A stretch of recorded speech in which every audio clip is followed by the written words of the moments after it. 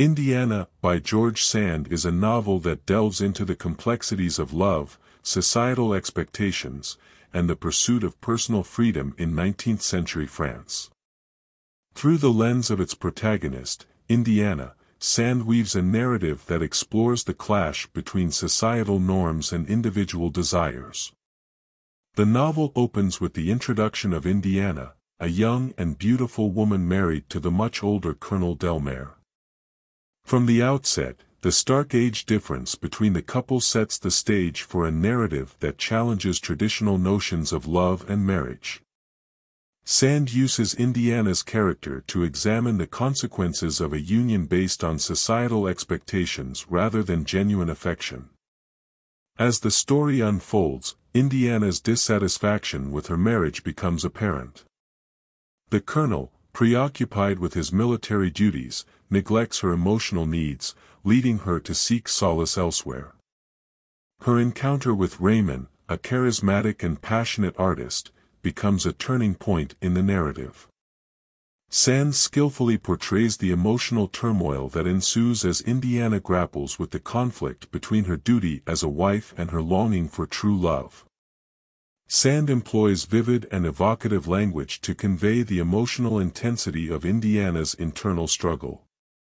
The author's portrayal of the natural surroundings serves as a reflection of the protagonist's emotional state. The lush landscapes and turbulent weather become symbolic of the tumultuous emotions brewing within Indiana as she navigates the complexities of her relationships. Through the character of Raymon, Sand explores the idea of passionate and unconventional love as a counterpoint to the conventional but loveless marriage Indiana finds herself trapped in. Raymon represents a force of liberation, a departure from societal constraints. However, this liberation comes at a cost, as the societal norms of the time condemn such relationships, adding a layer of tragedy to the unfolding narrative. Sand also critiques the limitations imposed on women in the 19th century. Indiana's constrained existence as a wife and the societal expectations placed upon her highlight the lack of agency afforded to women of that era. Sand seems to advocate for a re-evaluation of societal norms that restrict women's choices and contribute to their unhappiness. The novel's conclusion is poignant and reflective. Sand doesn't provide a simplistic resolution but rather leaves the reader with a sense of melancholy.